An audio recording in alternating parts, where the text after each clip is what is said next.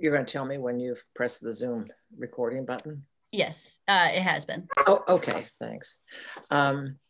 The appointed hour, 5 o'clock, having been reached, I welcome everyone to the meeting of the Amherst Design Review Board. My name is Catherine Porter. As chair of the Amherst Design Review Board, I call this meeting to order. Pursuant to Governor Baker's March 12, 2020 order suspending certain provisions of the open meeting law, GLC 30A, Section 18, and the governor's March 15, 2020 order imposing strict limitations on the number of people that may gather at one place, this public hearing of the Town of Amherst Design Review Board is being conducted via remote participation. No in-person attendance of members of the public will be permitted, but the public can attend tonight's virtual meeting by using the Zoom login information provided on the meeting agenda listed on the meeting calendar, which provided on the Town of Amherst website. We will begin with a roll call of the members of the Design Review Board who have been impaneled for the consideration of the items on tonight's agenda. Board members, please indicate aye when I call your name. Lindsay Schnarr. Aye. Okay. Eric Azekos is not here. Janet Marquardt will be here soon. And so we have Tom Long. Are you here, Tom? Aye. Okay. Also in attendance is Maureen Pollack, planner and staff liaison to the Design Review Board. The Design Review Board and the accompanying zoning regulations were created by town meeting in October 1983. The charge and purpose of the Design Review Board under Section 3.2 of the zoning bylaw is to preserve and enhance the town's cultural, economic, and historical resources by providing for a detailed review of all changes in land use, the appearance of structures, and the appearance of sites which may affect these resources. The Design Review Board exercises this responsibility by providing design review and recommendations to private applicants and permit granting boards within specific overlay zoning districts in the town center, the Design Review Overlay District, and the Town Common Design Review Overlay District. Design review is also provided for town departments and permit granting boards with respect to town projects anywhere in Amherst, which will result in substantial alteration to the form of appearance or of a structure or site. All Design Review Board meetings are open to the public and are recorded by town staff. Each meeting recorded will be uploaded to the Town of Amherst YouTube channel for public viewing. The procedure is as follows. The petitioner presents the application to the board during the meeting, after which the board will ask questions for clarification or additional information. Also, the board has completed its, after the board has completed its questions, the board will deliberate. If the board feels it has enough information and time, it will decide upon recommendations for each respective application. Once the board has voted on its recommendations, the staff liaison will type up the recommendations for distribution to the applicant, board, applicable land use board, and building commissioner. Okay, so tonight we have two applications, and Maureen, shall we just go ahead and begin? Okay. Yeah, so the first application is for the proposed bus shelters, and we have Ben Berger. How do you say your last name? Breger. Breger, thank you. Yeah. Breger. Okay. I haven't had a chance to say your last name a lot. Yeah. I believe the DRB members have met Ben. Right. Yeah, through the website. Yeah. So, so Ben is going to talk to you guys about the locations and the aesthetics related to the bus shelters. Okay. Take it away, Ben.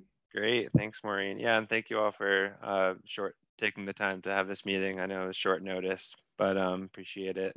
being able to organize quickly. So I'm going to share my screen here. Put together a short little presentation. Okay. So just a little bit of background on this project. The town, we applied for a grant from Mass DOT, and that was, it's called the Shared Streets and Spaces Grant. And that was a grant really focused on, COVID-19 related impacts to the street and allowing towns to, do quick implementation projects where they could create more space for pedestrians, for people to eat outside and be able to enjoy, a town center with social distancing and being able to kind of just, renewed commerce was one of the focuses. So like with this grant, we were able to, slightly realign North Pleasant Street and we're able to bump out some of the Jersey barriers. We got more heaters for downtown, but also part of this grant was money for new bus shelters, because that's something that DOT really wants to fund. And also, we noticed how there were a few pretty high ridership bus stops in the center of town that don't have bus shelters at the moment.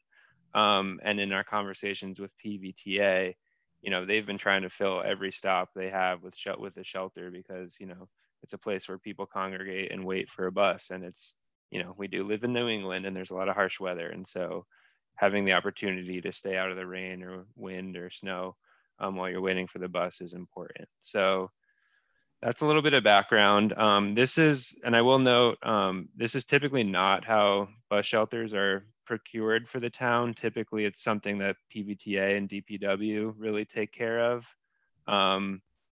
And so, I'm in the planning department with Maureen. And so because we got the grant, PVTA, they have their hands full right now. So at first we offered like, oh, can we just give you the money and then you can do what you do and just get the bus shelters. But because of the quick deadline and the timeline for this grant, DOT is we have to spend the money by the end of the year, essentially. So PVTA was just like, we can help you. We're there for you. Any questions you have, but we'd like for you as the town to be the ones to get the bus shelters. And so that then came back to me. And so I'm working with PVTA to find the specs for the shelters that they typically put in Amherst.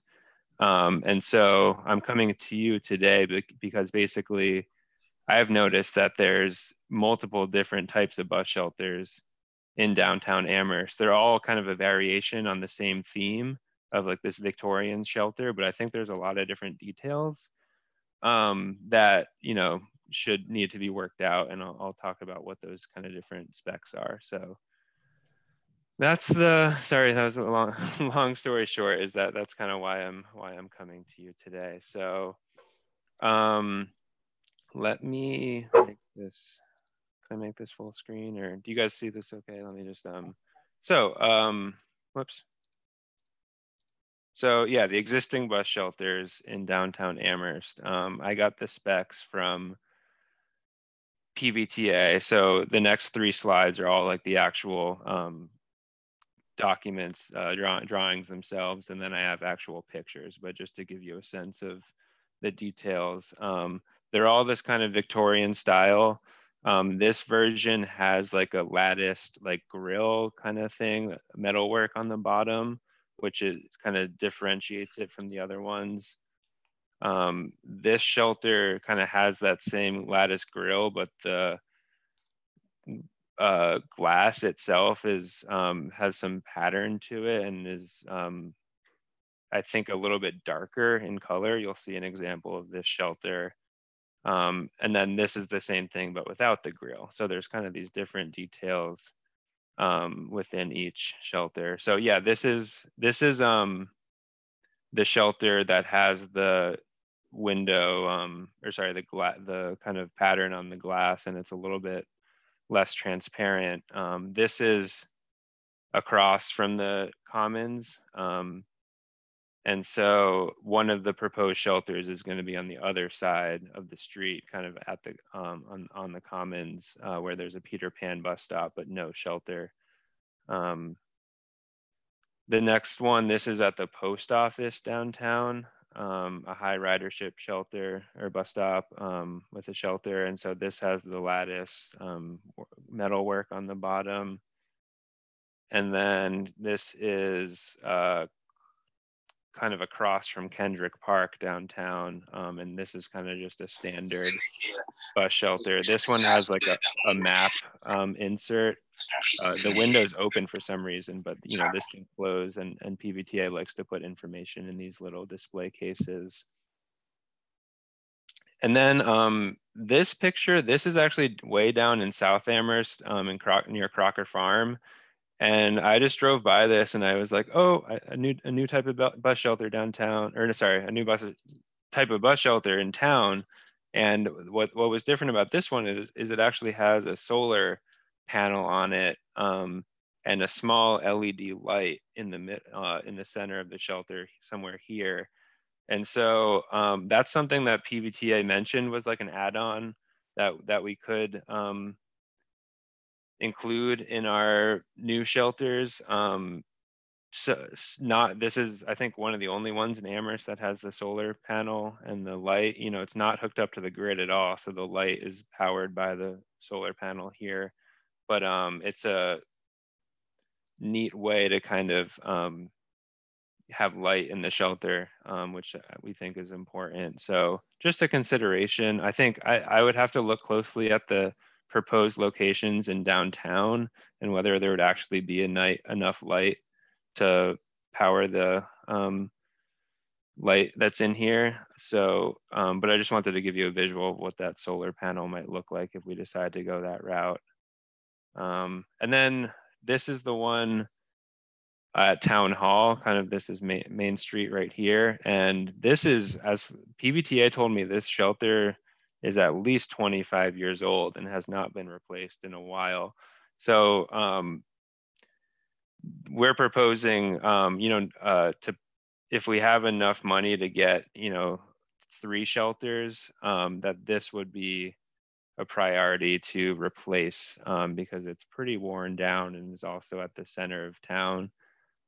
So I think this is the old model. It has this kind of bubble roof to it. And then I just included this to show you guys a visual of kind of the contemporary model that is dotted around, mostly around the UMass campus. And this is something that, for when a new shelter is placed in like the town center or the village centers, PVTA usually lets us decide, that they defer to us what we want to decide.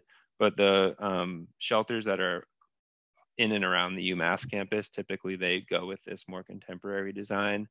But I just wanted to show you that. And this is not what we're proposing for the town center, but just as an example of the different types of shelters. And then I wanted to present this idea, which hopefully this doesn't complicate things too much, but PVTA wants to include a display case within the shelter. And this would be like a custom made item. So what you're seeing here, this is actually at Pulaski Park in Northampton. And so, this is a different style shelter, different size, but all I really wanted to show you was the display case that you see. This is within the shelter, and this is what it looks like from the back.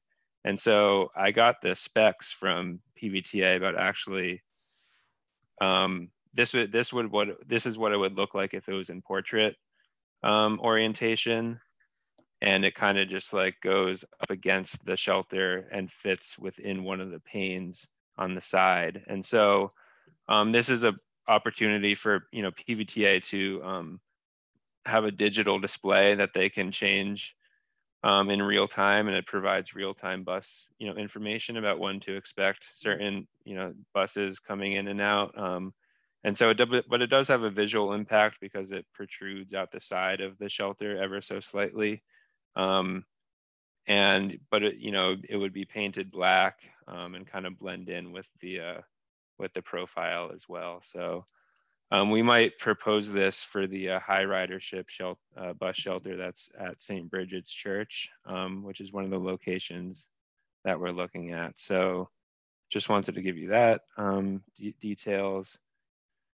And then finally, I realized I probably should have started with this, but just to give you a sense of our priority areas for bus shelters. So number 1 is Coles Lane, where St. Bridget's Church is.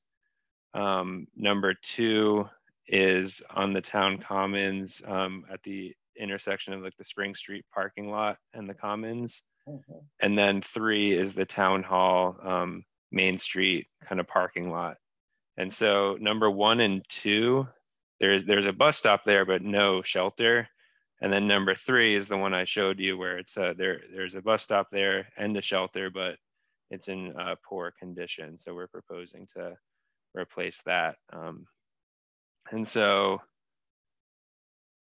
I made some site plans for how we think we could fit a shelter into the various locations.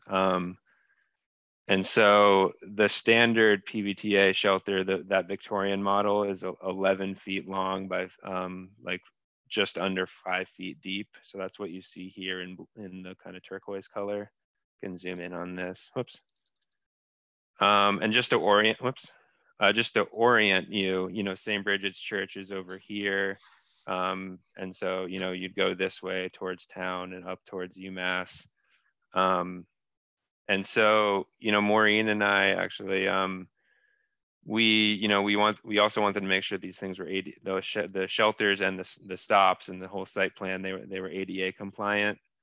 So one of the things we looked at was, making sure there was a 6-foot clearance from the unloading area of the bus to the sidewalk. So that's something we wanted to make sure of. And so what you see here is kind of that 6-foot wide just pathway. There's nothing there. And then the shelter could fit here. And there also needs to be at least 5 feet between the shelter and the road, which is what you see here. And so this is the sidewalk as well. So there'd be a little bit of site work required here. These bike racks would need to be removed. And you'll see that here. So this is, St. Bridget's Church is here. These are the bike racks that would need to be removed. And then I went ahead and used PowerPoint just to kind of show what it looks like to have like that Victorian style shelter there. And it would be somewhere, it would kind of be start in between these bike racks and move to where that recycling is. And so there's a parking spot right here. So typically, there could very well be a car here, and the PVTA bus would stop where the sign is, and there would be room for people to come in and out of the bus, and then wait over here. Trying to think if there's anything else for this area. This is where there's at least 3 different kind of bus systems that come through here. So there's the B43 bus, which goes from Northampton to Amherst and Northampton. There's a bus that goes to and from Holyoke that stops here. And then there's like at least like 5 different local buses that come through here. So this is a very busy bus stop, and it's it's really important that there's a shelter here. For all the people that wait here. And so because it's like one of the highest ridership bus stops in Amherst, this is where PVTA would want to see that display case. And so I proposed it, it makes sense to be on the facing away from the direction of traffic. So if you're waiting for the bus here, the bus is coming this way, you don't want that sign to like block your view of the oncoming bus. So I'm saying it should be on this side. And so, I'll just, I'm going to talk now about the one on the commons, and then we can maybe just discuss the details of each bus stop separately. But this is just to orient you, we're on the other side of downtown. This is the Spring Street parking lot. You know, Hastings is somewhere over here. And so this bus stop, this is, again, you know, the Peter Pan, this is the inbound stop for the Peter Pan bus. So this is where people get dropped off as they're coming into town. This is also a bus stop for the B43, as well as multiple local buses. And so I meant to include a picture of this, but for those of you who have lived in Amherst for a while, there used to be a yellow information booth here that was, I think, run by like the Chamber of Commerce or the Visitor Center. But so there is kind of a history of there being a structure at the corner here, and there's actually some evidence of like a concrete pad still being there. I think that was removed maybe in the early 2010s. It's been a while. Yeah, I remember when that was removed. Yeah. Big to do. Yeah, certainly. And it's actually it's currently at the Gillen Farm or Sunset Farm, I think, which is near the center of town. They use it as their farm stand now. Just a fun fact. So yeah, similar to before, you know, there's an area for people to get on and off the bus from the sidewalk. This would involve the construction, basically, or more so the extension of a concrete pad to fit the, you know, this would be an 11x5 shelter. I'm giving you a little bit of a sneak preview of the next presentation with Brianna, and because Brianna's proposing these informational signs, and one of her proposed locations is at this corner. And so you'll get more details from Brianna about what those signs are and what they look like. But I just wanted to say, like, you know, we're working together and in conjunction. And if we decide to put one of Brianna's, they're called SUFA signs here, then we could extend this concrete pad and it could fit right here. Again, I also did a quick little PowerPoint rendering of what the shelter might look like. This is, you know, the concrete pad would extend back here and down a little bit. And so I made sure to still leave this corner. You know, if I do this too, if you're going to the farmer's market, you might cut through this corner. So I made sure to leave this corner open. And so kind of pushing the concrete pad further south, that would be, yeah. And then again, it would be something like that. And so this is just my quick little mock-up of what the informational sign looks like. You'll get more details about that. And so, yeah, I think my kind of questions for you guys are, you know, I'm assuming we want to stick with this Victorian theme for the bus shelters downtown.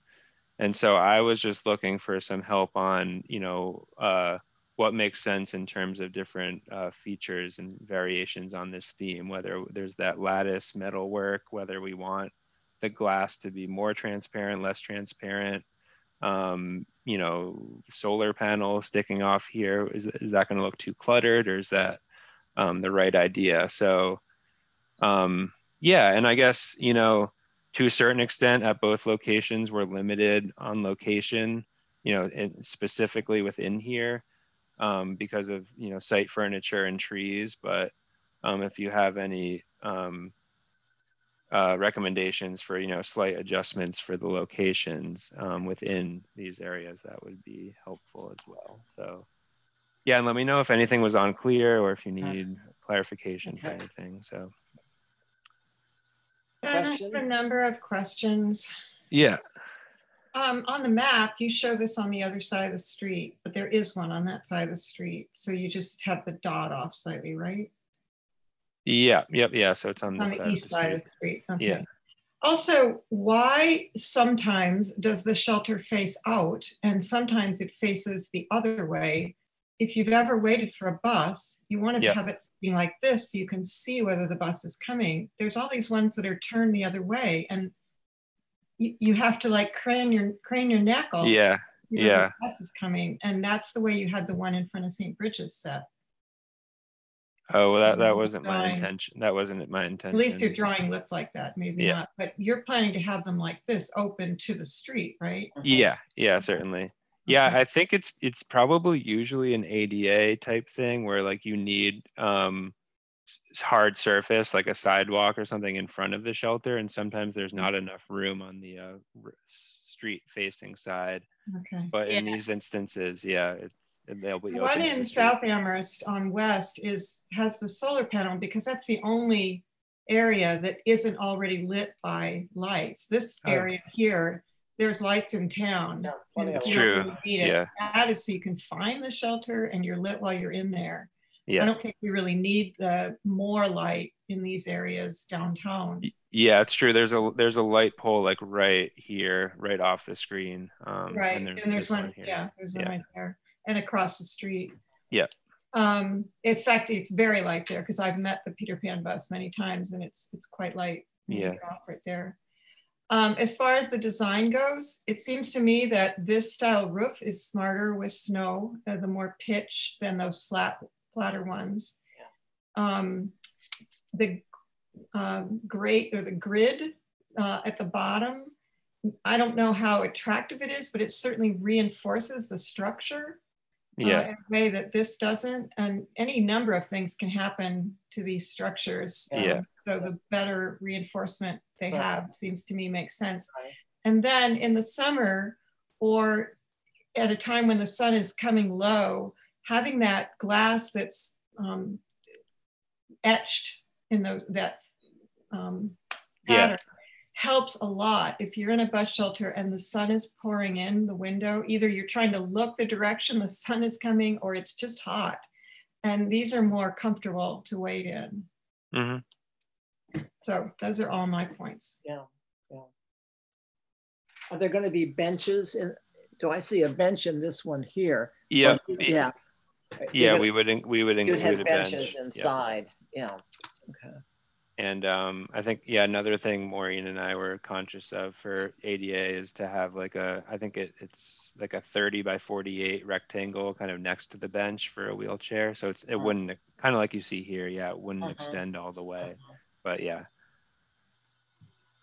How would you power those graphic signs that they want? So that's like a detail I haven't fully worked out with DPW. Sorry, at Pulaski Park in Northampton, it's hardwired into the street, kind of like the same conduit that the street lights use. So there would be some electrical work and connection to get it into the street as well. I hate to have the view in front of St. Bridget's cluttered up too much because that's one of our real architectural beauties in town. Yeah, it really is. Yeah. A lot of people photograph that, and it's a really attractive view downtown. And the bus shelter already is going to mess up that view. And then if we start having, things wired into the street, and I don't know, there's a lot, it just adds more and more and more stuff in front of that, So. Could you possibly slide it just a little bit further down toward the tree box? Because you had kind of shown it just taking up the one spot of the bike rack. Maybe it shifts all the way down, and then the bike racks, was there an intention to relocate the bike racks? Yeah. This whole area between, there's like a tree pit here and then one further south, and there's really no street furniture there. So, the bike racks could move there or, somewhere else. Yeah, certainly. Yeah, moving it further away from the facade, Lindsay, is a good idea. Yeah. So the width between the bus shelter and the tree pit there is at that's 3 feet. And so that's considered an aisle. You have to have both sides, not just one side. Well, so some of these buses are double buses. I don't know how you call them. So there's people coming out the back. Yeah. Yeah, and actually, Maureen, remember we have that picture, or when we were here, we saw as it currently is now, like the back door of the bus just like lets people out into the tree pit. Like it's not Yeah. a great Oh. situation. Could you Yeah. go even further north and be on the other side of that tree pit? Well, no, because there's parking spots here, so Oh, really the and bus there's a actually driveway. stops. Yeah. Yeah, that's south. I'm talking about north. Or Yeah. I don't Yeah. know. Oh yeah. Well, Coles Lane is also Yeah. right here. Yeah. So Yeah, I don't know if you ever. it's a tough spot. Like already, when there's like one of the double buses there, Yeah. that alone blocks Coles Lane. Like they're, Yeah. Yeah. you know, this is maybe a conversation for another time, but if we were to remove a parking spot or two, it could move everything south and allow better queuing of the buses. And Yeah, but but we're that's not. right in the front of the church. Yeah, we're not ready to go there yet. So. And also, if you put that graphic thing in with the lit screen, I mean, that's even worse in terms of clutter in front of that building. Mm-hmm. You know, that thing's gonna be on all the time, right? Lit. Yeah. So, what are your thoughts about, although it'd be kind of weird if you had a different bus shelter type in downtown, but how about the contemporary bus shelter? Would that Right. sort of blend in better instead of the black? No. Okay, good. Because I think it would be kind of odd if it was. I think the goal should be to try the shelters across from one another and maybe to be the same rather. And you've got a gabled building behind it, so it'd be kind of weird. Yeah. I will say that Ben has spent a lot of time out here, and I went out with him once. We became sort of like bus people of once you start, I don't know, starting paying attention to the street furniture, and then each bus driver has their own subtlety of where they stop, and then the different types of buses. I do think that while I hear your point, Janet, is a very beautiful location. We don't want to disturb that. I think that there are often a lot of people that gather at this location as it is, because it is such a heavily used bus stop. And having a kind of a contained shelter, as long as it's shifted as far toward that tree on the right side of this picture as possible, given the size that it is, I think that there's still adequate space to photograph, to get kind of behind it, to get nice angles. I mean, I personally have taken photographs of that church too, and I'm imagining that even with that shelter there, as long as it's shifted toward the right as far as possible, that there would still be plenty of vantage points to be able to capture and take in that lovely site. And I actually think it might in some ways kind of clean it up, just giving people a place to gather. So no, I don't have any problem with that. I'm just saying to have that lighted information screen, I think would be, I don't know, just sort of glaringly. Yeah, I mean, that's something that we could always add on to the post office shelter across the street, because that's just as big as this one. Yeah. And at the very least, we might add like a embedded like map like display that's like, flush with the glass, and it just shows all the different routes that come through. Probably too. The schedules. Well, I want to make a pitch for the information screen though, because I think that there's something. Is that Erica? Yeah, sorry, I'm late. I'm late. Oh, nice. Perhaps you've had this conversation already, so forgive me if I'm, because of my lateness, I've missed an important point. But the information screen is something that's updatable. So if there's emergency information or changes to the bus route because of snow, right? Like, there's a way to communicate that's timely and accessible, and won't rely as heavily on the taped up flyers that we see are old and out of date, or there's tape residue all over the surface, or somebody's like pinned something up and it's all askew and somebody else has to come and take it down. Like, is this a way to streamline information delivery in a timely way for residents of Amherst and bus users? And is it also a way to kind of gather and organize the kind of information that people tend to look for when they're in the bus?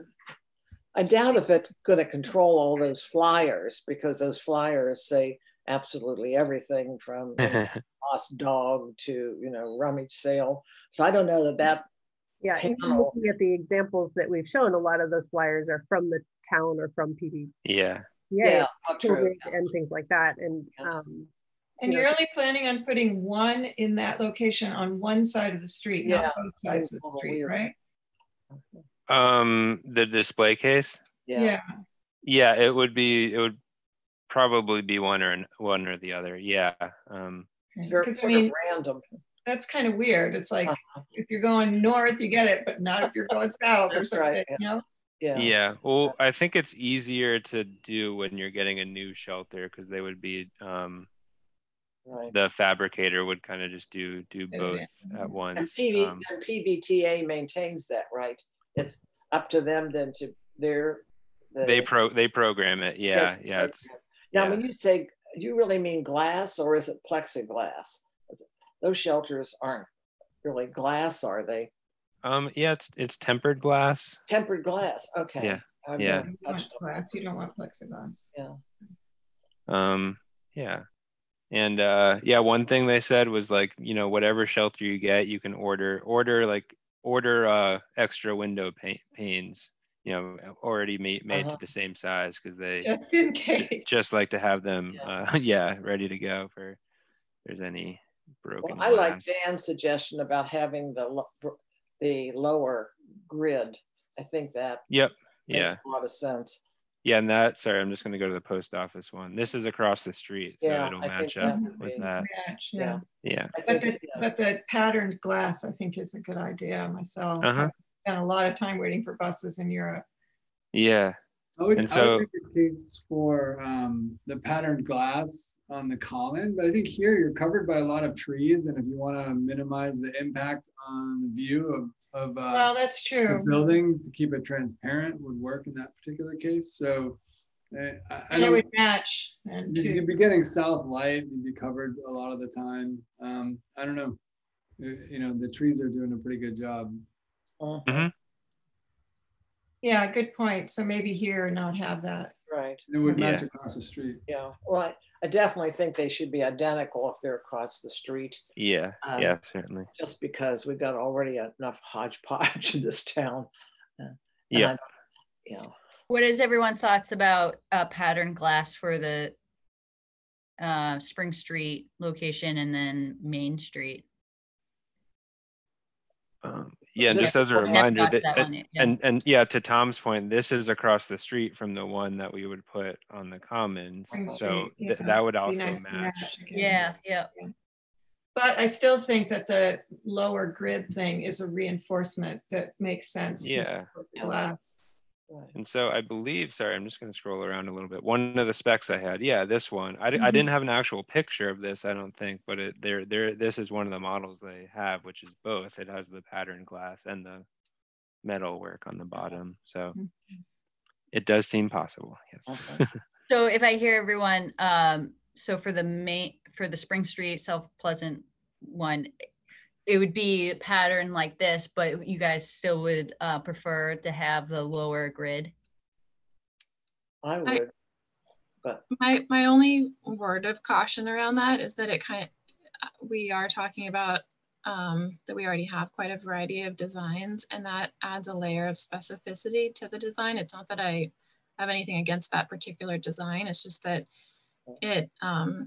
it's a design feature that's very noticeable and specific. And so if there's an interest in trying to make these as consistent as possible, that's just one factor to consider. But so maybe leave these two similar, and then the one across from the post office, maybe the grid could go there because the post office has a grid. Or you're saying let's eliminate as many grids as possible.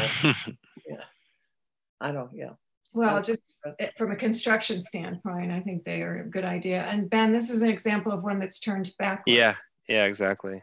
And I don't understand it. I mean, I've dropped my daughter there many times, and I don't see why a person has to face away from the street to wait for the bus. I'm wondering if it comes back to the 3-foot clearance on the street. It does. Yeah, we actually talked to Oh, because it would be on the sidewalk if it were? yeah, and so that the width of that sidewalk probably just is not wide enough to provide the entryway to the shelter to face the roadway. We actually spoke to Ben and I spoke to an ADA consultant about this. And he briefly talked about this, about how you see entrances to bus shelters as seen here versus the other way. And it has to do with the width and meeting ADA regulations. Which made sense, but before that, I always wondered why are there these sort of variations here and then on Main Street? Yeah, well, yeah, I will say for the town hall one, like if this was facing the other way, you'd be exiting straight off the curb onto the street. So when they do that, they ought to move the bench forward so you can go around and sit on it, still facing out. Yeah, I tried to do that. My knees get jammed in, but I mean, yeah, you can't see. That's a good point. Yeah, no, it's true. Yeah, I mean, I used to wait a lot at this bus stop when I was at UMass, and I would often just sit on the planter over here because I couldn't stand sitting under there facing the wrong way. Yeah. So what is members' view about this in regards of, do you support this to be clear glass or pattern glass? You know my feelings. Girl, yeah. You want patterned. Pattern? Yeah. Yeah. I think. Yeah, I mean, it would be visible. You would see across the town common to see the other two, which also would be patterned. Yeah. Okay. And this is a highlight area too, so you'd be getting a lot of sun. Yeah, there you would. Really be glary. Facing south. Yeah. Okay. Again, sorry, I'm not trying to be like devil's advocate on every point. My only thought that counters that is to make sure that it's still visible through the glass, such that if someone is waiting inside and the bus approaches, I mean, presumably no matter what, they'd be able to see that or hear it, but just to make, without having an actual pattern, just to make sure that the visibility, there's all different kinds of pattern glass. So, yeah. Ben, what would happen if we go forward with the North Common redesign? Yeah, I was talking to Chris about that and Maureen. I mean, there's a bus shelter in that redesign, Right. and I actually think this would be a good opportunity to get a shelter that matches the rest of downtown for that. So we would just maybe move it if we had to, but at least we'd have the shelter. It's not that we move once it's in. Yeah, exactly. Okay. And I think, it's pretty much in the same location if my memory. I think it's down just slightly. Yeah, but DPW can move it. Yeah, because the pavement's going to be changed and everything. That's what I'm thinking. Yeah, exactly. Okay. So maybe this is one less budget item that we have to include in the North Commons application. Does the introduction of this new shelter with a new bench on a nice concrete platform suggest that rickety bench that's 15 feet away is going to be torn out of the one on the common? If you scroll here, yeah, I was assuming that's a good question. That thing, get rid of that. That's ugly. It's or put the shelter there. Yeah, I wonder if there can be sort of a negotiation of how long the concrete pad could go, and if it could include, covering over where those, what do you call them, Valley Advocate boxes and the trash, and maybe a new bench. But maybe Ben could look into whether the DOT could cover a new bench, or maybe DW already has a bench. That bench is the bus stop. So this bus stop would replace that bench. We don't have to have another bench after the bus stop, because this is the bus stop. Right, exactly. Yeah, true. Yeah. Could be, It would, you know, it'd be nice to maybe push it to the south from the pad on. Also, I don't think this is where the little yellow structure was. It was on the other side. No, no, it was down further down. It It was right. It was right No, here. it was No, on the no, other side no. of the parking lot, No, it was Oh. down north. Oh, it was right there. Sorry, right by the fire hydrant. I Was lost it? that. I'm pretty sure it was north of the Spring Street parking lot. No, it was right there by the fire hydrant. Yeah. Yeah. Okay. Uh-huh. I haven't lived here very Yeah. long yet, I was so. losing thank my, you for- that's a direction there for a minute. Yeah. So. But yeah, I mean, if we could place it approximately where the bench is now and get rid of that bench, or even move it where he had it, but get rid of the bench, it'd be great. Right. Yeah. Yeah. I think that's something we can work out. A lot of DPW. clutter there, that's for sure. With the Yeah. yeah. Yeah, and so this project would really clean up all three locations to the extent Yeah. that this grant covers. Yeah. Right. And you have enough money for all three? Yeah. So we have money. Very likely, we have money for all three. I think part of this process is that I need to get updated quotes for the shelters, and also factor in the money for the concrete pads. But I should be able to cover all three. Okay. Are there any other questions or comments before the board makes a motion? So Zoom we're going to make you on a specific motion about the nature of the glass. Is that or Yeah. would that be helpful Sure. as a recommendation? Okay. Yeah. So if I go through my notes, yeah, it was mostly about just the pattern glass for the two locations around town common, and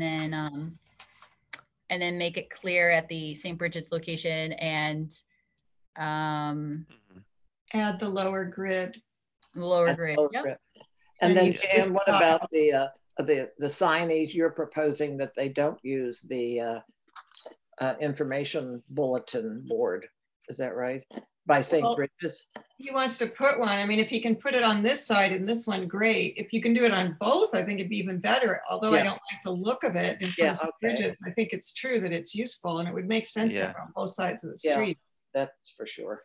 You can afford it, Ben. Okay. You can supplement from your pocket, right, Ben? I don't think so. All right. So that was for St. Bridget's, clear glass with lower grid with display at St. Bridget's location, and if possible across the street, Right. post office. And then for Spring Street, it would be the patterned glass, and to clean it up, pattern glass, and then No grid, right? no grid. Yep. And either replace the bench or remove the existing bench. And place this there. If we can move it south, but you'll have to look at that again for your measurements. Mm-hmm. And then let's see here. And then for the other one, which is on Main Street, it would be patterned, no grid. Oh, I think you should have the, well, I guess, Lindsay, you didn't want to see them both. I think you should have the grid personally. Again, that one really needs to be strong because it could get hit by any number of things going through there. Mm-hmm. Oh, okay. So is everyone on with grid? I'm just on, pointing out that it's a stylized design and that it's just specific. And so as long as there's an intention to be consistent about using that as kind of the next layer of design embellishment going forward, then I'm fine with it. I have no issues with it otherwise. Okay. All right. right. My belief would be that is not structural in any way, though. The frame, those diagonals are just more aesthetic, and they're probably not all that structure worthy. But the horizontals, I mean, maybe the diagonals, the horizontals aren't there on the ones without it, and that looks to me like it would be structural, right? It's like against that panel. But they're more, it's more like a decorative, doesn't? Yeah. Yeah, it doesn't. I mean, I guess to a certain extent, if someone backs into the glass with their wheelchair or kicks it.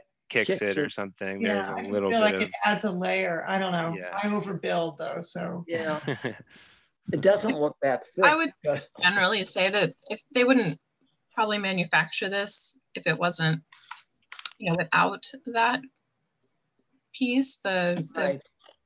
if it wasn't structurally sound. So, but again, I have no real issue with it. It's just It's almost like the more I look at it, it doesn't even look like it's very thick. It almost looks like somebody took tape and put a bunch of grids on it. I don't know, you all would know better how Have you noticed whether they're metal or plastic? It's metal. is it? Okay, yeah. Yeah. Maybe I have a proposal. Maybe if Ben wants to talk to the fabricator and ask if there is, if Any it, structural purpose. yeah, and if it's not, Yeah. if it's just an aesthetic, Yeah. maybe to be consistent with the other ones in the vicinity to not have the grid. Right, yeah, I'd like to. But the pattern glass. Yeah. Yeah, with the okay. So if structural, sure. Yes, yes for the grid. If not, then no thanks. Okay, that's good. Okay. All right. Whatever she said, I so move. Right. Oh, are you okay? Jan moves. Is there a second? I second. Okay, Thomas seconded. All in favor? And any further discussion? If not, all in favor, say aye. You're I technically have to do a roll call. yeah, you technically Oh, I have to do a roll call. Okay. Yeah, sorry. Okay, sorry. Okay. All right, Jan. Yes. Okay, Lindsay, aye. Erica, Aye. Tom, Aye. and Catherine, aye. Okay. All right. Great. Thank you all so much Thank for you. your Thanks time so and much. advice. I appreciate it. Okay. So now I'm gonna make Brianna. Well, I'll hang out for Brianna's presentation too. But Cool. Can you unshare or stop? Yeah, thank you. So it's 5-0. Okay. All right, Brianna. Hi, everybody. Hi. I just learned a lot from that presentation. So I'll preface what I'm about to say is that I'm not a planner. I am the communications manager and community participation officer for the town. So my background is in communications and technology, but I luckily have some very talented colleagues, Maureen and Ben, who have been helping me through this process. So thank you both. And thank you all the board members for being here for our presentation tonight. So Maureen, should I just launch into the presentation and pull up the slides and we can go through there? Okay, just give me one moment, please. So while she's pulling that up, this is being funded through the CARES Act.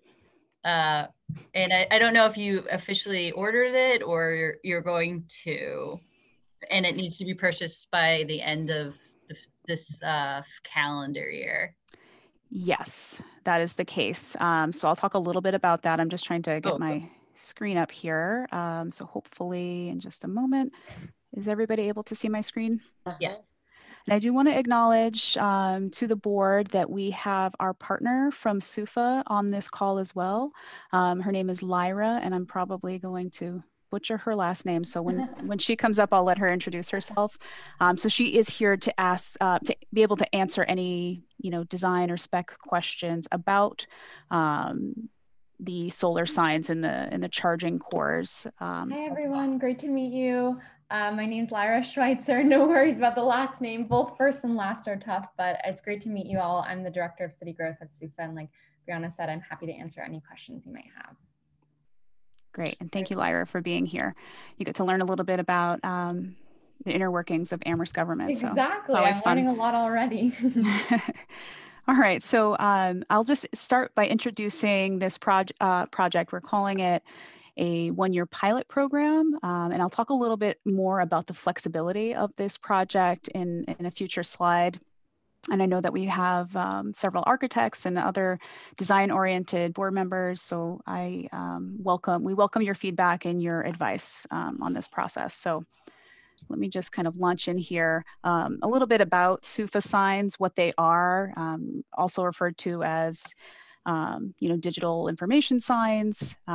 Basically how we're approaching this project is we were looking for another way for disseminating information to residents in real time in a regular year, that would be, you know, on upcoming events, ways to get engaged, public works updates, and just general information.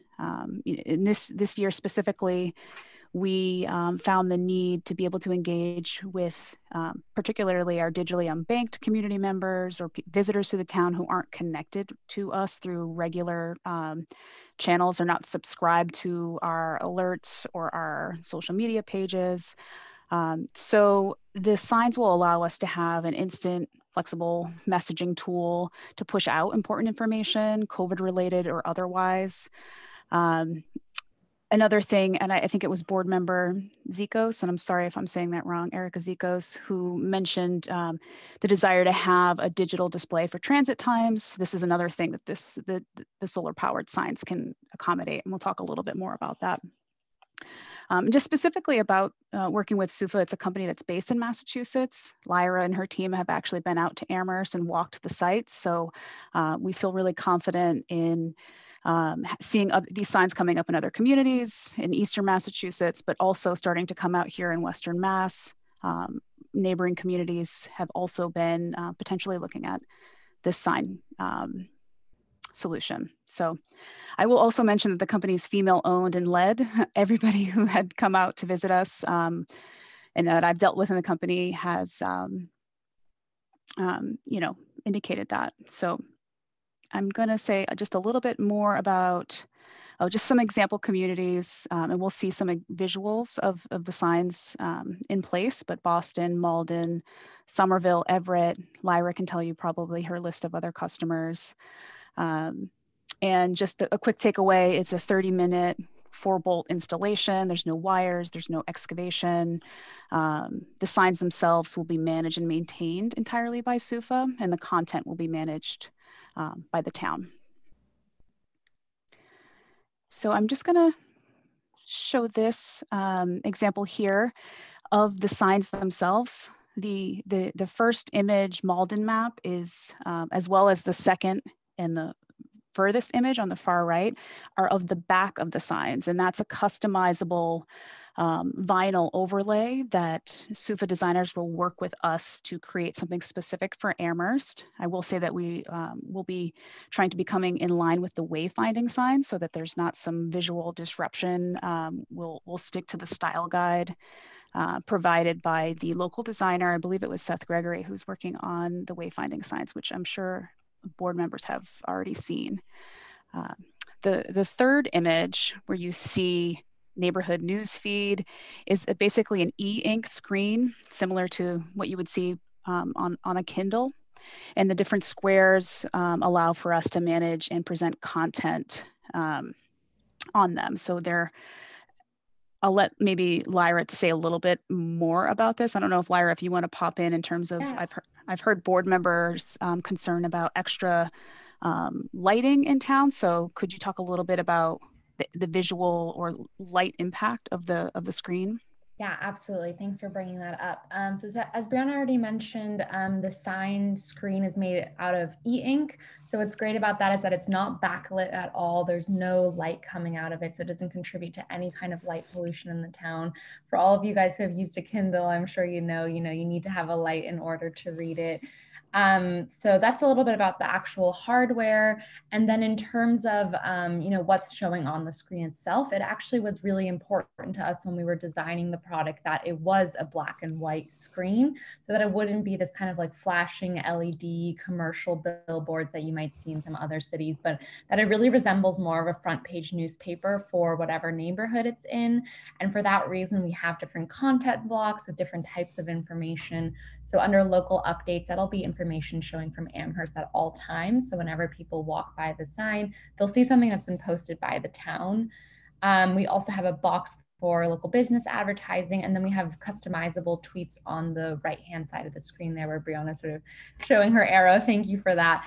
And so depending on where the sign is located, that can be, either real-time transit updates if it's near a bus stop. It can show tweets from the town.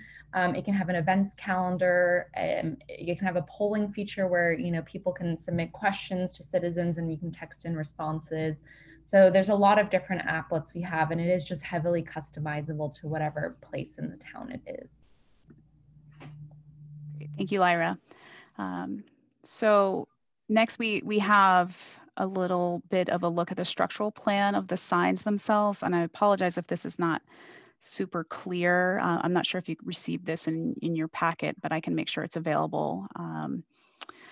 But here you're seeing the display that Lyra just described, as well as you get a view of from the side, which we don't see in those earlier pictures, and where the solar panel itself sits is at the top of the sign.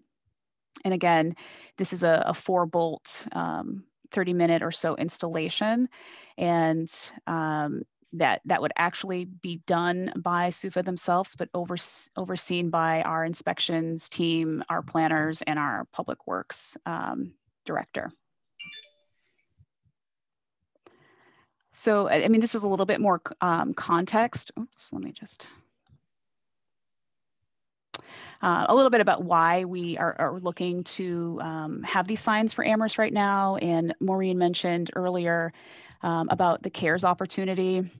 We do see this as an opportunity to keep our community members informed, whether they're already keyed into our other avenues of information, or they're visitors to the town, or they perhaps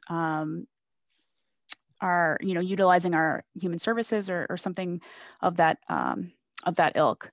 So another key piece I'll draw your attention to is in support of local business. So the signs, we see the signs as an asset to our local business community and economy right now, especially who are being drastically impacted by COVID-19, by offering free advertising for local businesses, local restaurants. In the dedicated portion of the e-ink screen, you did see a little bit of a view there in the bottom left corner of one of the signs that's going to be a dedicated portion for local businesses to utilize. And we're looking at this as kind of a pilot approach to see if it's the right fit for our community. And I mentioned this earlier, but the custom, the back design is entirely customizable. I'll talk a little bit more about how many signs we're looking at, but each sign could have a different design, not in terms of style, but in terms of content. So we can have different ones for different locations as an option. And we haven't gotten to that point yet, but we are planning to have them in line with the wayfinding style guide. All right. You have to forgive me because I can't see my screen. So I talked a little bit about this project being flexible for us. We would be entering into a license agreement for 1 year for the signs to test them out.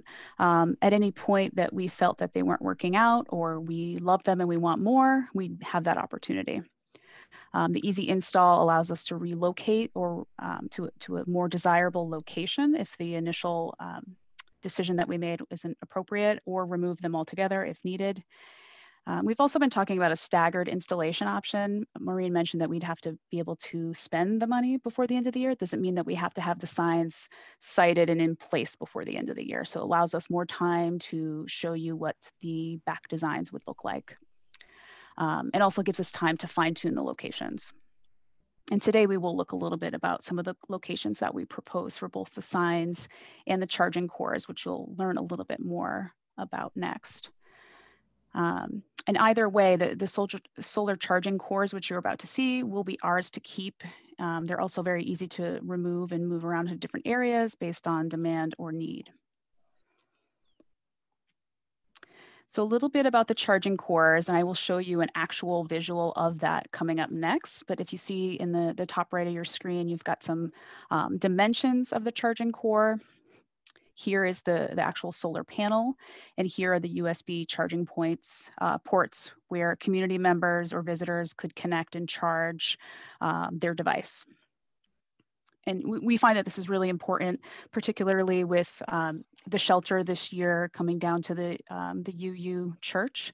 There's a high congregation area there of our community members, and you'll see in later slides why we've tried to propose a location close to that particular church. So we hope to offer our community members access to this charging points to keep their devices charged, stay connected to important information, whether that's public health information or just online resources for them to go about their day.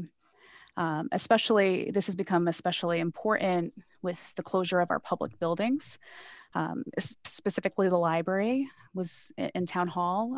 Often people would come in there to use the Wi-Fi or to charge their device, and they're no longer an option. Another reason for this particular project is we're hoping to bridge that digital divide and provide more equitable access to power sources to some of our more vulnerable community members. And it gets cut off here, so I just want to mention that if you see on the bottom here about the finish, you'll see the actual charging core in just a moment. But the fasteners, stainless steel, the finish, zinc and polyester powder coated. So I will show you what that actually looks like. Lyra can probably say where this photo was taken, but I think it was somewhere in maybe Boston. So you see that there's a bench element to the charging core that we will not be getting. We will just be focusing on the charging core itself. So that's what it looks like in place. And our hopes are to have it be adjacent to existing benches in town. Sitting here, I'm supposed to be franchise player on we here talking about. Sitting here, I'm supposed to be franchise player on we here talking about. Okay. I don't know whose that is. It's not. Catherine, could you mute? I think yours is making sound. It's already done. It's okay. Sorry. Okay. All right. So I'm going to zoom to the next slide where the series of slides where we talk about potential locations. So we're focusing on downtown Amherst. We are looking at potentially 3 solar signs and 3 charging cores. Throughout this process, we're trying to be mindful of the existing signage in town. And I think some of you referred to lovingly as the hodgepodge, which I also feel I also live in Amherst for almost 17 years. So I'm very mindful of the pollution, extra hodgepodge. We're looking to not contribute to that. And I've also been working with, planning and inspection services, DPW, to be in mind of infrastructure, ADA, and other standards. And the last point is that we're trying to plan around and with the upcoming wayfinding signs and their locations and their designs. Brianna, were these some of the ones we saw in the original proposal for wayfinding? There were some lighted signs that had information. Is that part of it, or is this additional to that? These are different. I think okay. I think in Seth's original proposal for the wayfinding systems, there was informational kiosks, right? But that was, I think, years ago. And that's gone. Yeah, that would be phase 2 of the wayfinding system. If so and this when we might help for a while. Okay. Yeah, exactly. Thanks. Thank you, Ben. I'm glad you stuck around. So I first have an overview of locations, which I think we can refer back to. That might be helpful to see everything plotted out. But I have some images of the locations that I've walked with SUFA, and then after that, rewalked with planning staff, and have some slight tweaks to the original proposed location. So I'd love to launch into those now. So we'll be seeing several potential locations for signs and several potential locations for cores. They are not necessarily need to be together. They're separate elements. So I'll just launch into that first. One of the first proposed locations, and again, it's not exactly specific. You'll see a heart here, but we, again, will be citing them for optimal compliance with ADA and other obstruction considerations. So this is just a general idea of where we would have one of the signs. And here on the right side, you see a little bit better of where we would potentially cite that. The other location that we offered is diagonally adjacent from the one that you just saw at Amity Street on the corner there. Again, Ben could say more about this. We were conscious of wayfinding signs that are also planned for this location when we discussed this as a potential option. The other two locations, one of them Ben mentioned in his presentation. You'll see that on the right-hand side, although I'm not sure I have the same view as him and the same fancy PowerPoint skills. But the idea was to, hopefully have these adjacent to transit locations whenever possible, just to have that integration of scheduling for the PVTA, especially at sites that aren't planning to have the display sign as part of the new shelter that's coming on board. On the left, going back to the hodgepodge of some elements downtown, you probably are all familiar with this. I don't know if it's a modern art installation or what is actually going on, but we've got this concrete block with a steel post coming out of it. We've all scratched our heads over this one at one point or another, but that is also a potential location that would be well suited for the signs in terms of traffic, but would also mean that we'd get to remove that. I mean, that's the idea. And we'd be working with Public Works to determine if that's a possibility. So those are the 4 general locations that we've proposed for the sign. Again, they do not need, they don't require any, electrical needs, or if there are any, site optimization or site improvements, small site improvements that need to be made, an adjustment of a concrete pad. Public Works is also a partner in this project and will be able to make the necessary improvements if needed. So a little bit about the cores. Again, this is going to be in downtown Amherst. We're trying to look to keep them in proximity to those high ridership transit stops that Ben mentioned in his presentation, as well as the outside of the Jones Library, which you'll see in just a moment. And similar to the signs, it's an easy 4-bolt installation, highly movable if the need arises. So one of the locations that we've identified for the same reason that, it's a contender for a new bus shelter is out front of St. Bridget's Parish. We've identified a space in between the benches where the core would actually sit between.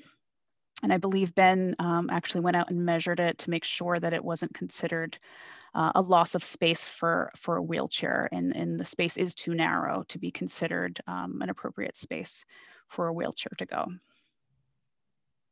So the next location we have, you'll see this picture is a little dated. A couple of weeks ago, those planters are no longer there. But the other location that we propose is out front of Jones Library, especially talking with Library Director Sharon Sherry, who identified how many community members use the library as their touch point to both technology and to charge their devices. We thought it might be appropriate to site one of them there. And these next 2 photos are actually of 2 adjacent bench sets, sort of across from, I guess, the Greenfield Savings Bank. You can see in the left picture in front of what used to be Bart's, which I'm told is no longer Bart's. So, but we've been calling them the Bart bench location. The idea would be that this would be the closest optimal spot in terms of access to appropriate solar capacity, but also nearing the UU Church, which is another high congregation point of community members, particularly in the daytime, and now will be host to the 24/7 shelter for this season. Okay, so I, myself and Lyra and both Ben and Maureen, thankfully enough, will be available to hear your feedback, questions, or comments. Do you have any mock-ups of what it'll look like that match the wayfinding system, of what they're going to visually? Not yet. I'm working with, I hope to be working with Ben on getting access to some of those style elements. I know the wayfinding signs are still being finalized, which is why we we proposed for this project a kind of a staggered implementation, so to speak, where we would move forward with the cores ideally for this season. And then that would allow us more time for the back design of the signs for installation in early spring. So I would imagine at some point we would probably be coming back to you for specifically to look at the proposed designs for the back vinyl overlays that'll be made for Amherst. I'm sure we could come up with like a mock-up based off of that style guide that we could show, or we could actually show you the real designs when we're in that process that's based off of the style guide and come back to the board. So that blue graphic that's sort of like a folded sheet behind the news feed section, that's not pre-screened on that's not required. Lyra? Okay. Oh, no, that's not. So that's fully customizable. So both the back and the front, it's like a sticker basically. Okay, I figured it matched the Malden one, but I thought, maybe they all come that way. Yeah, exactly. No. Yeah, that's the front and the back. That's exactly right. Doesn't match our wayfinding system at all. So, okay, great, thanks. Can be your colors. Yeah, and that would be one of our main goals for consistency with those signs. The other, you see on the far right here, there's something that's a little bit, and I don't know how well this plays in with their style guidelines because I'm not sure which community it is, but they've chosen to put up, more topical information related to the pandemics. I mean, so that's also an option, but still being in line with the style guide that's presented with the wayfinding signs. The side panel also can be customized, I believe, Lyra. That's right. Yeah. Or it could be left with no color on it. So yeah, that's right. So that skin can be replaced as many times as necessary. Like the one on the far right is temporarily over whatever they usually have. Yeah, that's right. We usually update it. We can update it around once every 3 months, just to make sure it's timely and relevant and also matching with the season that we're in. And then go ahead. Oh, no, go ahead, please. Oh, I was just going to say, I have a couple of questions if I could. I'm appreciative that you, first of all, gave a really nice and thorough presentation. Thank you. I feel like I have a good sense of what these look like and how they'll be maintained.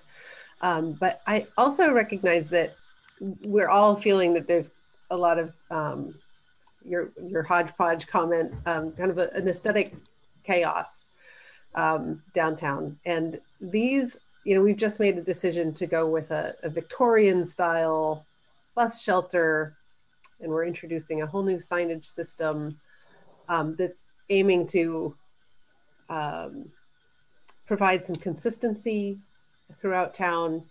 And this is introducing something very contemporary, and normally this would be my go-to.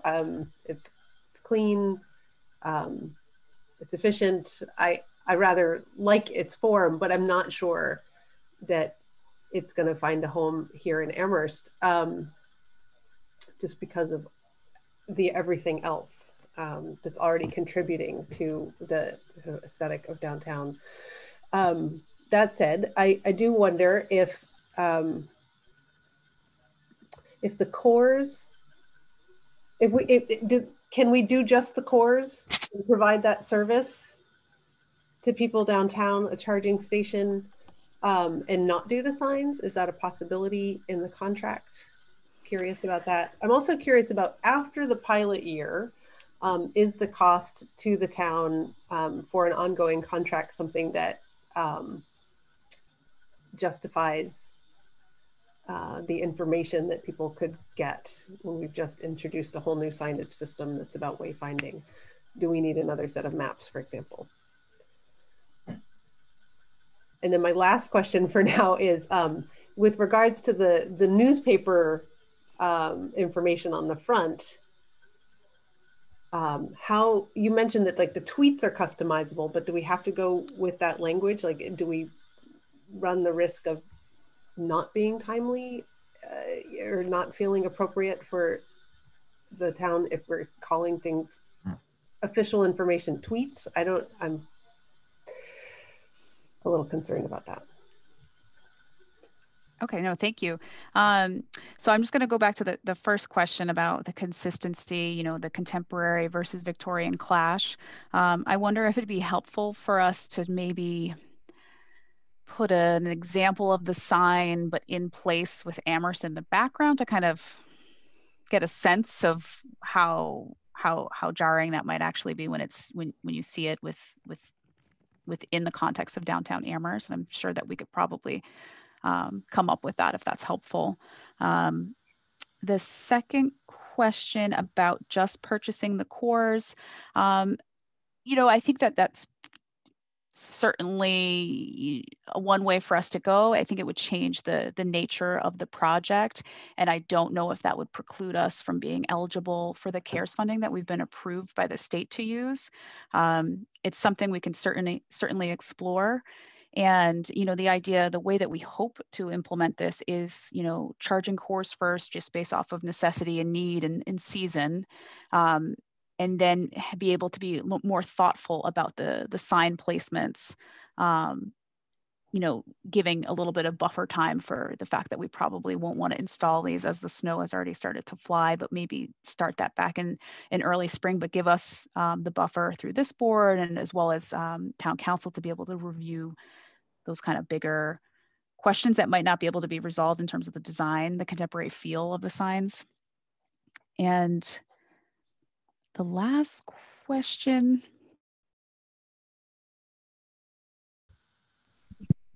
Customizability about the news feed.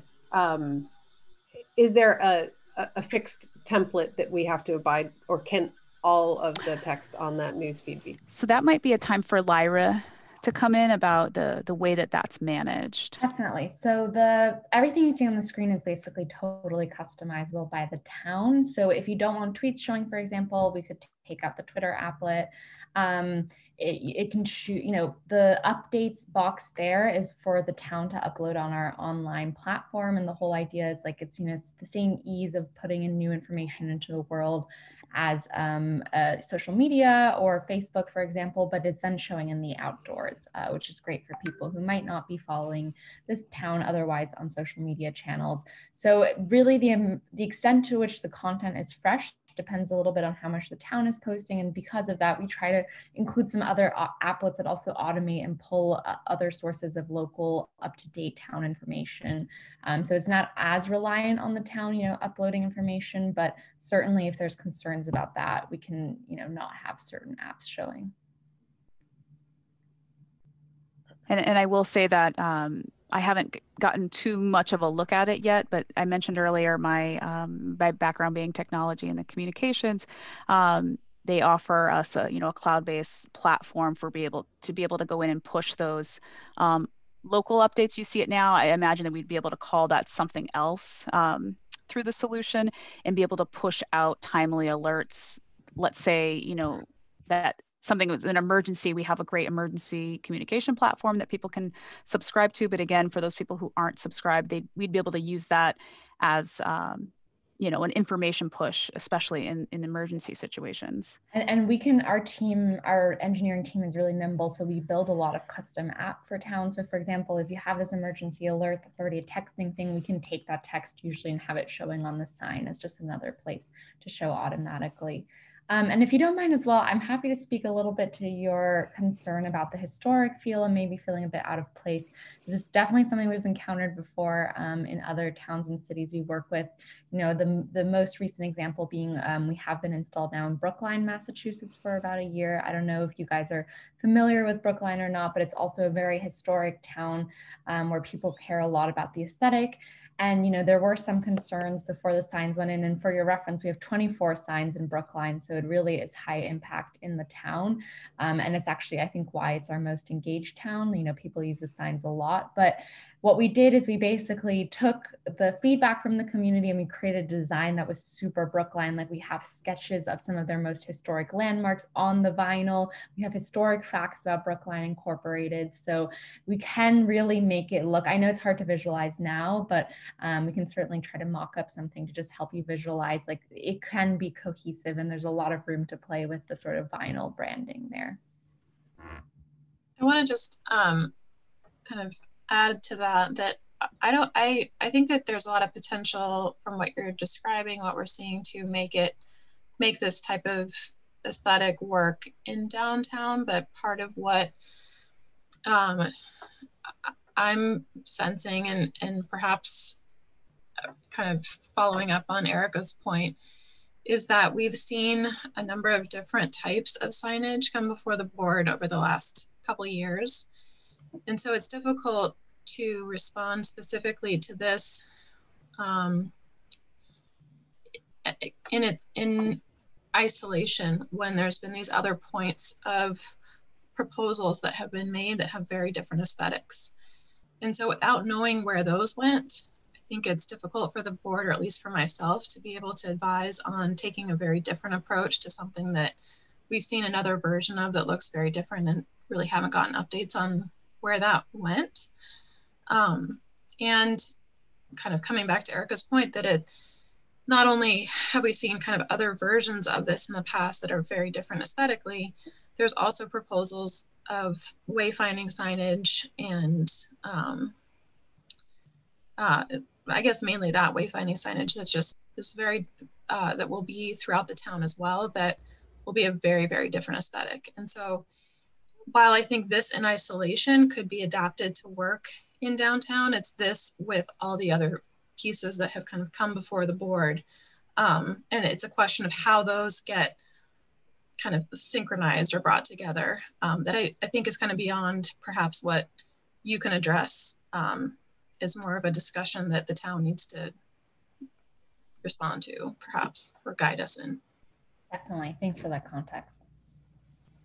Yes, thank you, Lindsay. And I hate to rely on the fact that I'm not a planner, but that is definitely something that I could work with the planning department on trying to pull together a more cohesive look of what's been presented to you in the past, because I just don't have that information or that history myself. Right. I think it's kind of like a master plan type of view that we'd be looking to gain. I think Tom had a question. Did you, Tom? Tom needs to leave for his planning board meeting. Right. He's still here. He might have just left. Oh, did he? I thought maybe. Yeah, I actually, apologies to him. I'll send him an email. I meant to mention at the beginning of the meeting that he had a planning board meeting at 6:30. So actually, I also need to leave at 6:30. Yeah, and you as well. So, well, Brianna, one of the questions I asked you first was whether we could see these mocked up with our wayfinding style. And I think that's pretty much what everybody's saying, is we just can't imagine how they're going to fit, and we want to know where the wayfinding signs are in planning.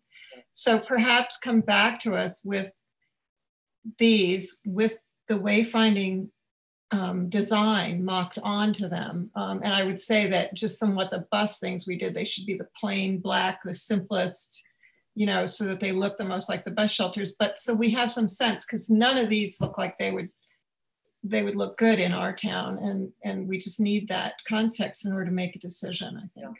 Yeah, sure. I would agree. But then one of the major concerns that I hear from people is there's a lot of stuff in downtown Amherst.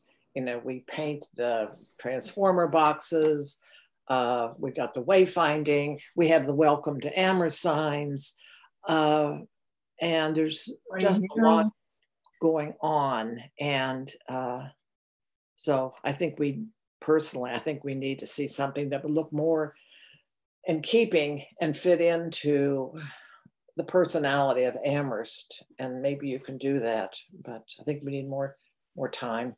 Or need more developed presentation, personally. Anybody else have any comments on this? Yes, Erica. I do. I guess I am wondering what my colleagues on the board feel about the cores. I am curious about. I'm assuming that the color is customizable. We saw an image of one that was bright red.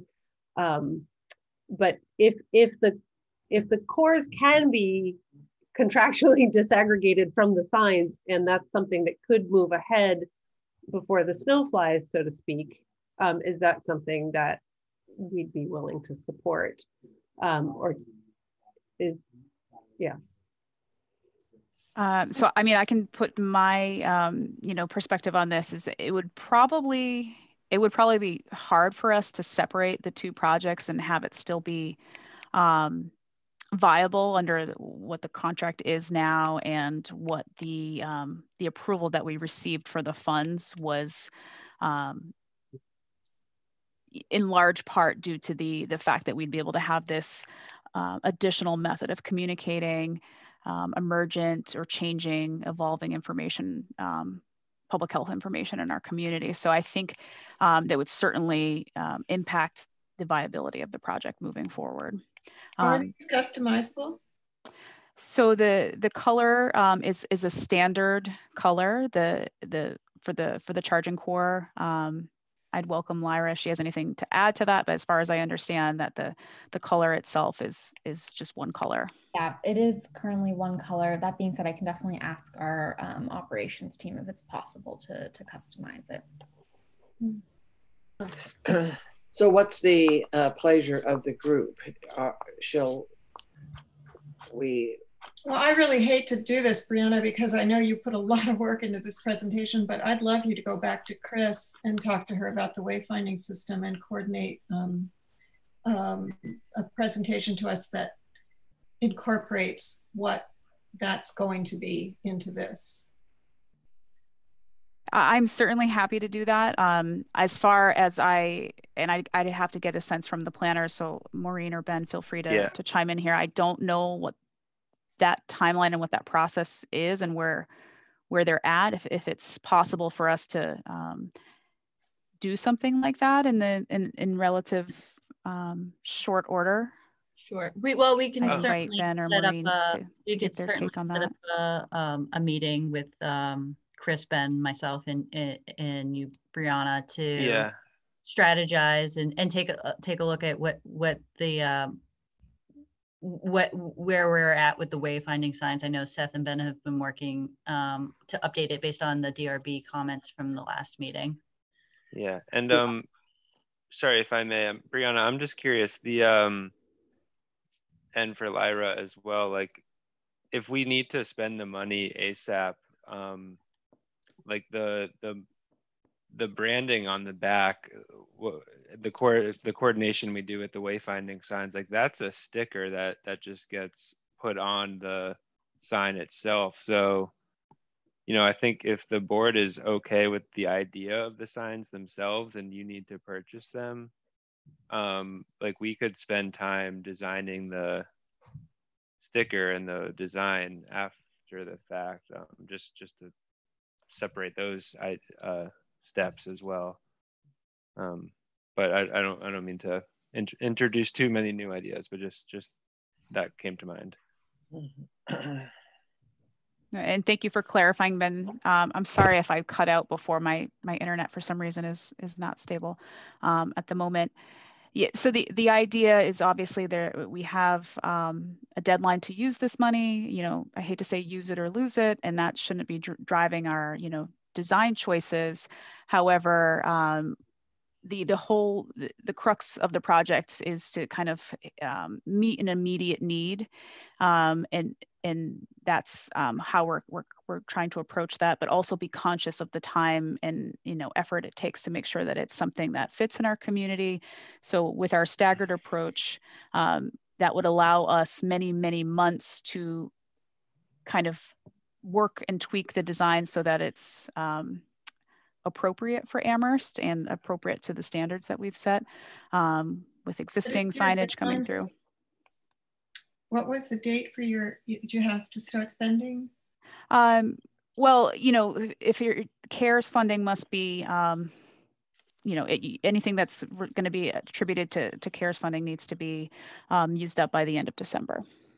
Okay. And we've been working on this, you know, in terms of the specifics for a while now, you know, waiting for the approval from the state to even say that we could use the funds, which then we were able to start the process of discovery. But we are able to, you know, purchase both the cores and the signs, and then stagger them and have that extra time to focus on the design. And here's a question. When you talk about it as a pilot, what are we piloting? Public opinion, usage? Like, what's the metric for success here? If, you know, if a few people show up at town hall and say, we think they're not very good looking, or if you don't observe people using them, like, how do we know that it's a successful pilot? Are there measures in place? Because I presume that there is a cost to the town after the pilot period to continue the contract for maintenance and digital upkeep and things like that. So how do we know? Yeah, I'm happy to speak to that. So we have a lot of metrics actually that we use to evaluate the success of the pilot and whether, you know, it's a good idea to renew on both sides, both for the town and for SUFA. A few things that we look at in terms of engagement with the signs is we look at how many people are texting in responses to the polls, how many different organizations and local businesses are signing up to the signs, how many times are they posting. A lot of times we have quite qualitative feedback as well. Exactly as you said, we take in account of feedback from multiple different stakeholders in the city, you know, whether it's a design review board or if you have a pedestrian committee, or the Chamber of Commerce is usually a really active partner of ours, as well as businesses, getting some data in terms of like, did posting on the sign lead to lift for them, to events or to their storefronts. And then, you know, we kind of evaluate on the town side, like, was this an effective mode of communication for them? How many different departments are using the signs regularly to post? How many times are their content being seen? We also, one thing that, you know, we didn't go into too much detail in this meeting is that we do have a pedestrian data with a sensor that can sort of also provide data on how many people are walking by the sign and the activity levels around that. So those are some of the metrics we look at. And then in terms of cost, that's a good question. Because we are advertising supported, usually beyond the pilot, we don't have to have any costs again, but that would again be something we would look at, like how much advertising were we able to make on the signs? And then that's another metric that we use to evaluate, like what would the cost of the pilot extension be? I don't like the idea of having business advertising on them myself. So, I mean, if that's required in order to maintain, I don't know. No, I agree. Yeah, actually, we would have to talk with the building commissioner about that as well. I think that would a QR code be readable on that because of the way that the text is ink? Yep, yeah. A lot of people use QR codes on our signs. Okay, I was just thinking of something like we're about to install our writer's walk, and it'd be nice to advertise on those that it exists, but you wouldn't want to put the map and all the information. So if there were a QR code to go with it, somebody could then get the information off of the... Yeah, absolutely. And we can also tell you how many times it's been scanned and things like that. So what is the board's sense of, you know, doing a mock-up based on the wayfinding signs could take some time just as the holidays are approaching. It feels like, sure, you know, it's just the beginning of November. Maybe there could be a mock-up done in the next month or so. You'll do it in a couple days, right? Sure. Yeah. Maybe. Yeah. I guess it depends on everyone's workload and other deadlines. But yeah, I think that a very preliminary mock-up could be done probably by December, the beginning of December, for the board's review. Do you think that would work with your timeline, Brianna, to ensure that these can be purchased? Sorry to interrupt, Maureen. I apologize for needing to leave, but do you need anything from me before I go? Okay. Thank you very much. And good luck with everything. Thanks. Thanks, Lindsay. So one thing, I mean, if we're already working, and again, I don't know what stage or process planning is at with the designer, Seth Gregory, I mean, it could be something that we ask the designer to do. We provide him with maybe an image of the sign and ask the designer to mock it up, since then we know that it will be consistent with style guide and wayfinding. We've worked with Seth Gregory in the past. So again, I don't want to be able to say that is an option without discussing it maybe with Ben or the planners, but it could be something that, because he's already actively working on the signs? Already has, you know, the what were they? The kiosks that were part of the design proposal. It seems to me he could practically just lay one of those over and start to show us what they'd look like. He's really quick and good. Yeah. Yeah. Yeah. I mean, I'm curious if the board supports the idea of like a map on the back, or would you rather just a straight, just like, you know, some sort of design with like maybe the town seal or something? Oh, I think it should be usable space. Otherwise, why stick that big thing in the middle of the road if it's not going to both sides be usable? Right, I definitely agree. I have Okay. a question. Does the board feel that you need to see a mock-up in order to provide your recommendations? Or do you feel at this point that you could say, Brianna, order the signs and we'll develop these designs together with consultation from Seth and the planners and other departments? Is Erica still here? Did she leave? Who? Erica. Lindsay? Oh, Yeah. you're there. I don't think you, Oh, Erica, Eric, you don't yeah. feel that way, do you? I'm sorry, I think I missed the question.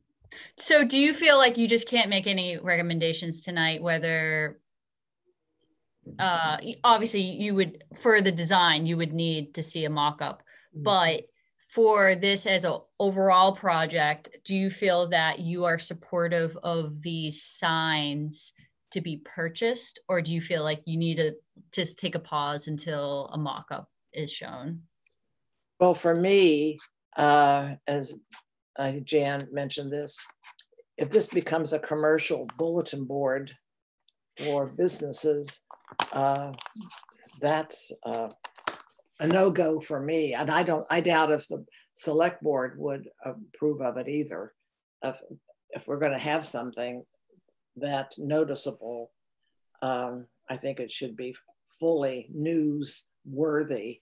Sure. But on the other hand, you're talking about that supporting it means advertising, and I can't personally support that concept, but maybe others do, but I can't imagine that the town would go for that either.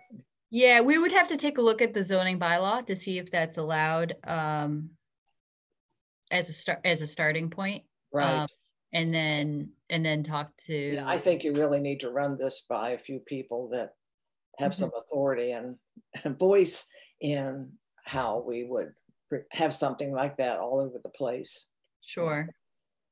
All right. So Catherine makes a good point, and I also think that if putting a pause on this to work on the design of the adhesive information on the opposite side, if putting a pause on it essentially means it's not going forward, then it's not really a decision that we're making. If pausing means no, because we're not going to make the December deadline, I am very reluctant to ask a designer to do work for free in a hurry. It just doesn't seem fair to Seth Gregory, who is a professional.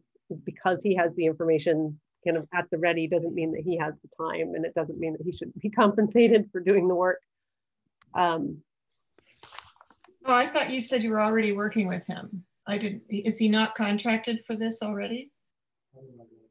He's working on the wayfinding signs. There could certainly be a conversation with